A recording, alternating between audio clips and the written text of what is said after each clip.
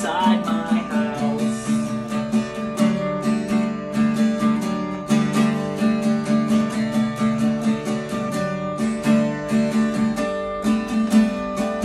Somewhere between upset and sick it seems, you will find me, the finest quality of pure anxiety, searching for the solace to call you out, to call you it all.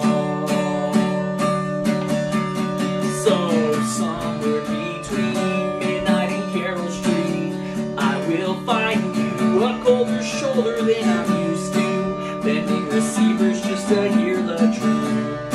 I'm demanding answers and keeping up with double standards. I am between the words you're telling me with a fine-tooth comb, drawing lines in my hindsight until the stories start to line up right. The details bent and broke us down. The finest